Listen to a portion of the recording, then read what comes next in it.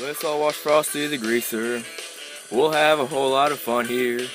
We'll get our kicks from smoking toothpicks. If you're cruising for a bruising, you won't rack your views in. Those poser tunnel snakes think that they're so damn cool. I think those stupid fakes need to go back to elementary school. Stay cool, don't be a fool. Me, Melissa's a square.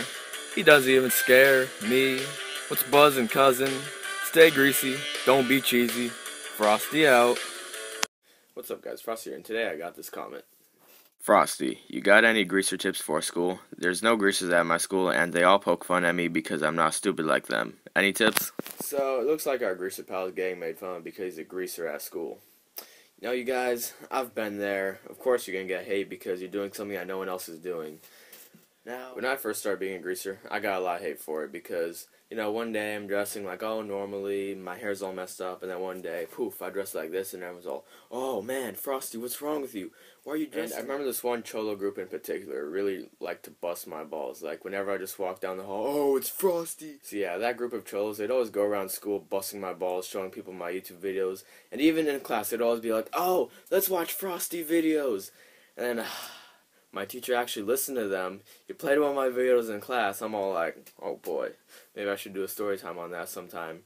But anyway, the thing is, it really backfired because a lot of people that they showed my videos, they actually liked it, and then I guess you guys could say I became the popular kids because everyone always knew my videos, and I could never tell if they were like, oh, what's up, Frosty, like just to mess with me because everyone else was doing it, or like just because they actually want to say hi.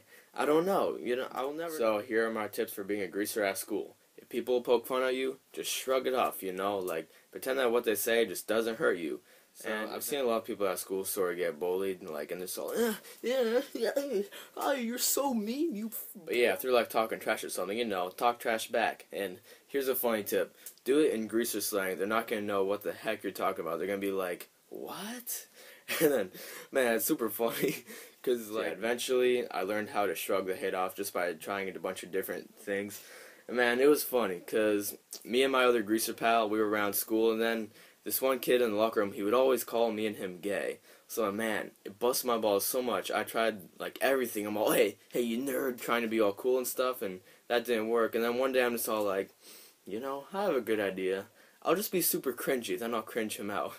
To my surprise, it actually worked because, so yeah, then I get in the locker room, and then he's like, hey, there's your boyfriend over there. I'm all like, well, excuse me, princess. And they just all like, what?